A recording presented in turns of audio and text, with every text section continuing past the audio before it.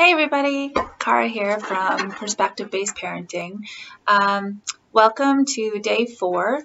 I just want to say quickly, if you're here on day 4 of this national crisis that we're dealing with, where everybody's housebound and supporting each other, live time, if you will, that's wonderful. If you find this series later, please continue to go from day 1 all the way through until whenever we finish, because it will still apply very much to you in your home, and the strategies are comprehensive regardless of COVID-19 and if we're still dealing with this when you find it. So welcome. If you're new, it's good to see you. Feel free to go back to the other days, because when I design series or when I design curriculums as a teacher, I really try to spiral them. Right? So the foundation piece is first, and then we do the next layer and the next level. And so if you're able to do that, it will better prepare you to get the most out of each stage of the series. So just a quick review. Day 1, we talked about mindset. It's a new normal in our house, new environment.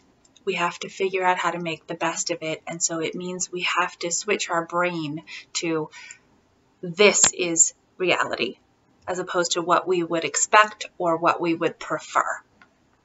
The next day, we talked about the power of a schedule and the methodology of what type of activities and what type of interactions you do within that schedule. Okay, so here we are today talking about, I said we were going to talk about plans, which are different than schedules, and they are, and we'll get there. But I realized something as we were getting started with our day here in the house this morning, that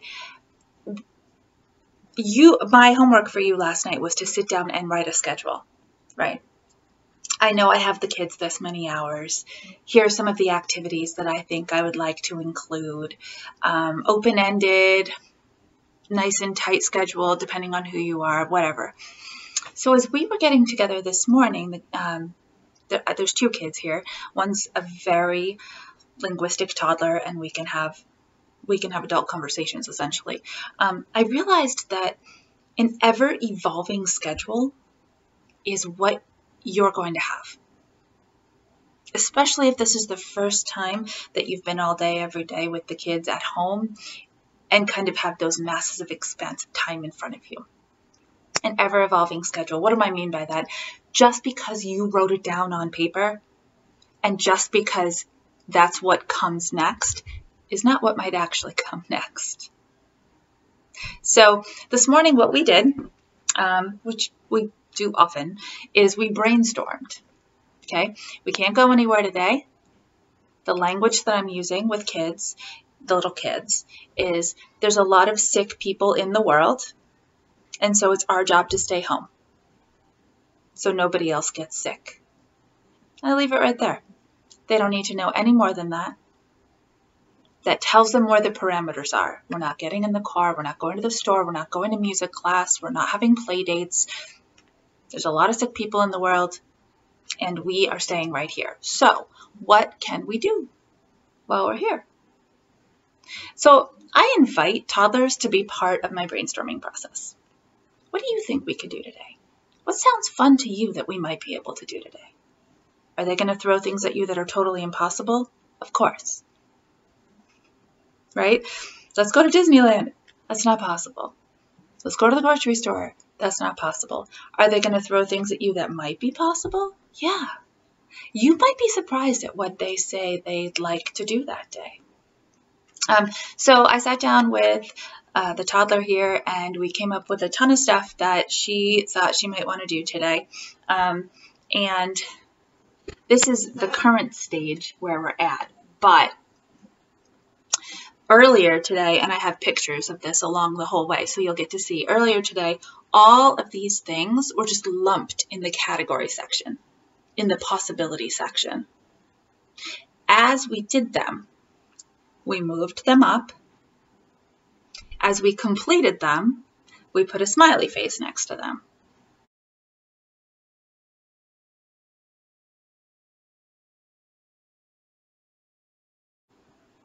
There's a few things I really want to point out with a model like this, and why it's so essential you have some type of visual aid, okay?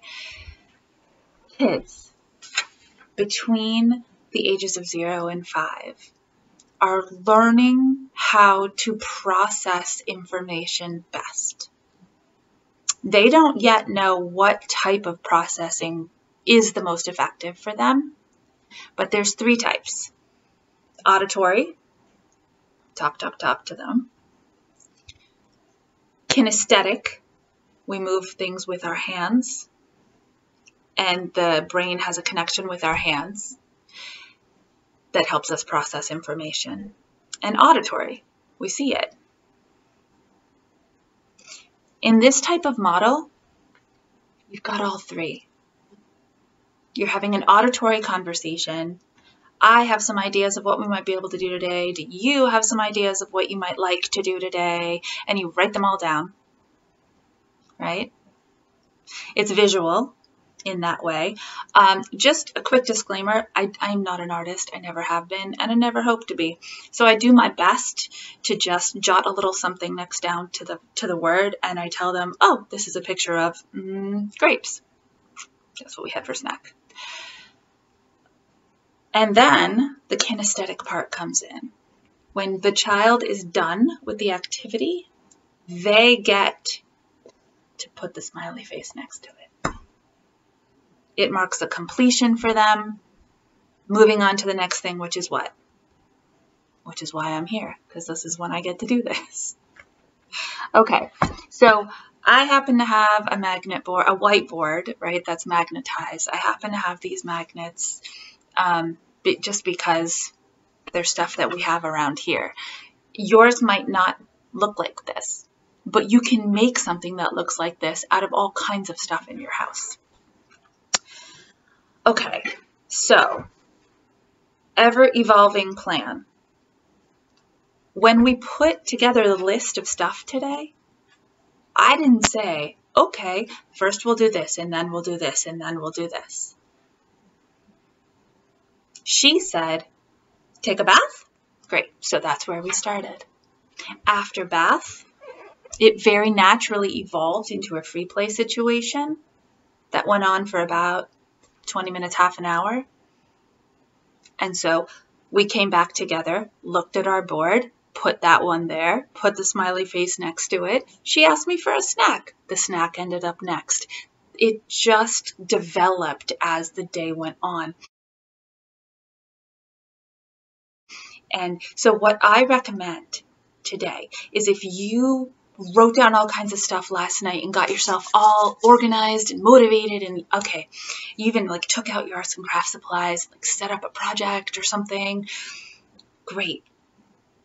Just jot down all day long how things actually happened and in what order they actually happened.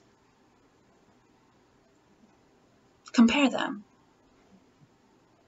Be open to an ever-evolving schedule within the boundaries of the things that you brainstorm to do with your kiddo. I'm very much talking preschooler here. If you have an infant up until about 18 months old, you're probably, this is beyond them. I'm really in the highly cognitively developed 18-month, 20-month, up to 2.5, 3 and up range here. Okay, so I promised you we would talk about plans. How is a plan different than a schedule? It's very different. Sometimes getting to the next thing on the schedule or deciding what thing comes next because they're just starting to get a little wonky and it's later in the morning and they're tired, but they haven't accepted they're tired yet. You know, that is, can be really hard. That's when I pull out the, let's make a plan. Here's the plan. It's time for a plan. Any of those 3 statements work. It depends on whether your child is familiar with plan making. Okay, so assuming a child has never been part of this process, and probably neither of you, let's go with, here's the plan. You're giving this information. It's not up for debate at this point. Okay. We will eat lunch, go potty, take a nap. That's our plan.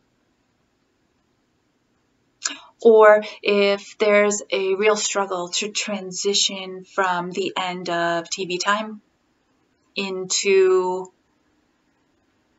whatever you were going to do next. So let's say you were going to do a TV show because you really had to get the dishes done, right? I'm not going to go deep into this right now, but I will tell you, I'm not anti-media screen. I'm not anti-TV. I do believe it's a tool to be used effectively. Otherwise, it's not useful at all if it's overused. That's my belief system. So you were going to do a short show, a TV show, so that you could get something done. And then after that, you were going into your craft project. Okay. But getting out of the TV time is all of a sudden a big problem. It's a struggle. They don't want to stop. You can make a mini plan before that happens. You can predict that situation because you've been in it many times, probably. I know I have. And before the TV even gets turned on, here's the plan. You say to your child, we're watching one show, then potty, then our cooking project. What's the plan? Have them repeat it back to you. If they're not fully capable of repeating back yet, here's what you do. Here's the plan. We're watching one show, then go potty, then our cooking project. How many shows are we watching? One. They can answer you that. Okay, so I don't know if you're catching on, but every time I say, let's make a plan or here's the plan, you notice that I'm doing it in groups of 3 things.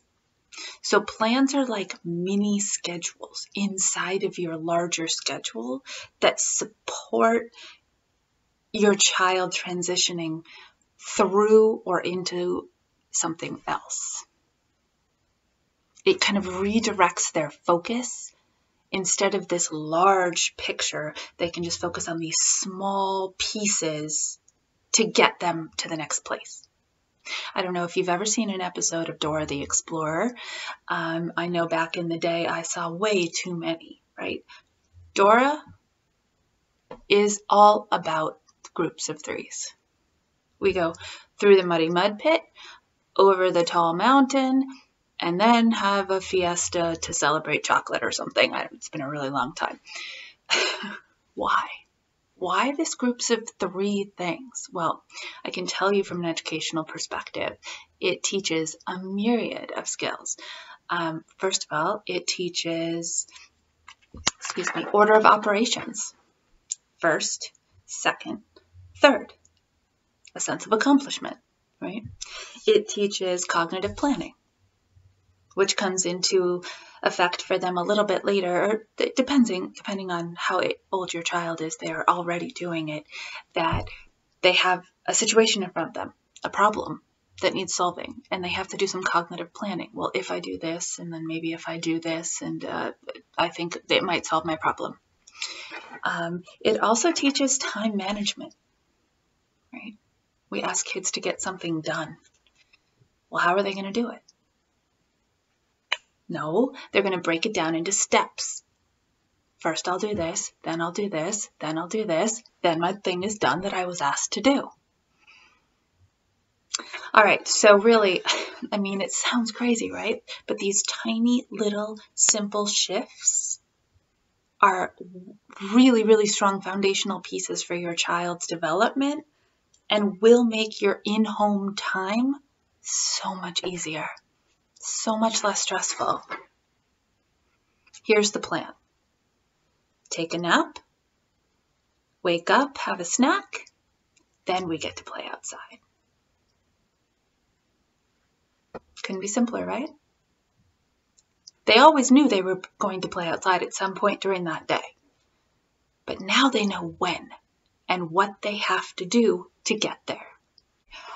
Remember, I am all about long-term skill-based results. That's how I caregive, that's how I teach, and it's how I live, actually, through I continue to try to do as much personal development for myself as possible, because just because I'm 40-something and just because I've done this a million years doesn't mean that I'm done growing. We're growing with these guys. So the last thing I want to talk about is revisiting, right? Just brainstorming a bunch of stuff, putting it in some type of order maybe, and then leaving it there for the rest of the day is not going to do anything for you. You have to revisit over and over with the kid. Okay, we've done this. All right, now we're here. Now we're here. Now we're here. And at the end of the day, what a cool celebration. You can look over your visual schedule and say, look at all the things we did together today. I remember how much fun it was eating grapes with you. My favorite song during music was Wheels on the Bus. What was yours? Listen to the conversations you can start, the links you can make. Wow, I had so much fun during that music time. I wonder if we should do that again tomorrow. Use this time. Here's your opportunity, and I'll be back every day with more strategies, more psychology, and more explanation of why these things work, why they matter, and how they are going to make your time at home much more manageable. Tomorrow, what are we talking about tomorrow? Tomorrow we are talking about the power of predictable and guided transitions. All right, see you then. Bye.